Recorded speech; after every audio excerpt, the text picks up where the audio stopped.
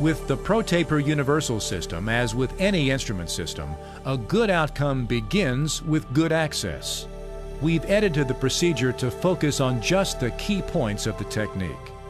In this clinical example of a lower molar, we'll be focusing on the mesiolingual canal. All of the other canals are prepared in the same manner.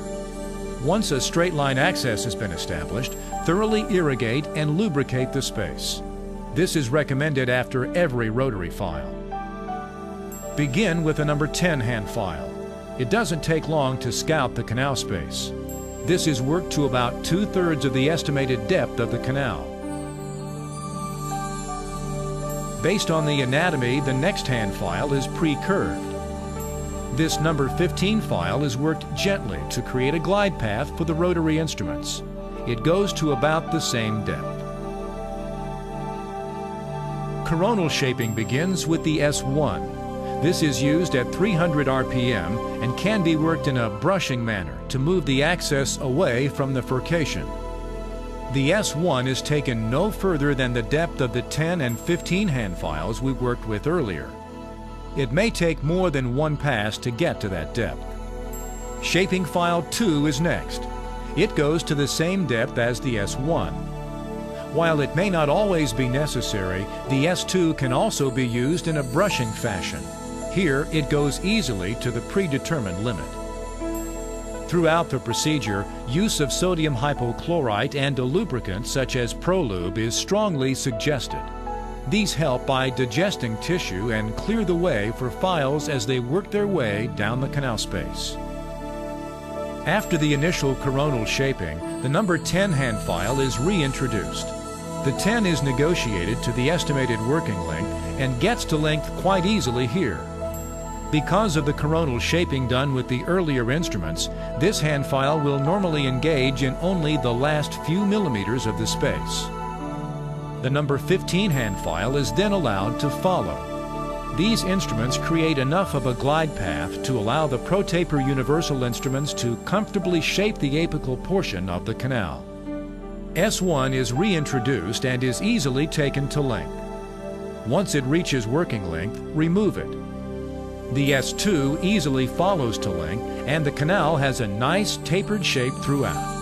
Always remove, clean, and inspect every rotary instrument frequently throughout the procedure. Only the final apical size is still to be determined.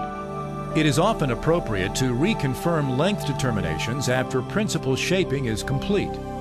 This is important because removal of obstructions in the canal will actually shorten the distance between the coronal orifice and the apex. Finishing file number 1 is taken to length. This instrument has a 20 tip and decreasing tapers. It will provide deep shape but do almost no work in the coronal portion of the tooth.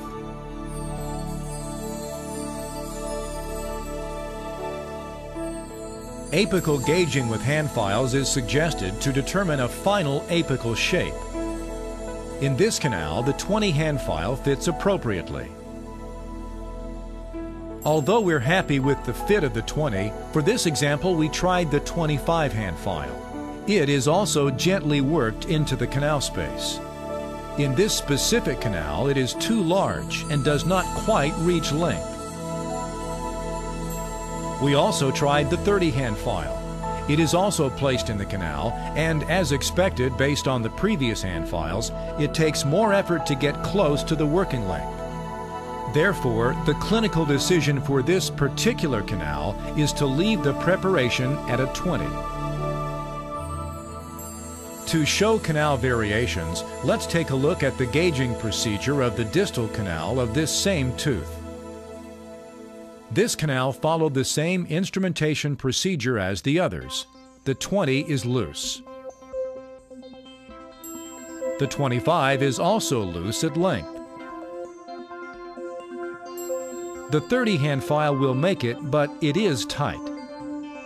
The clinical decision is to use finishing file number 3 for apical shape here.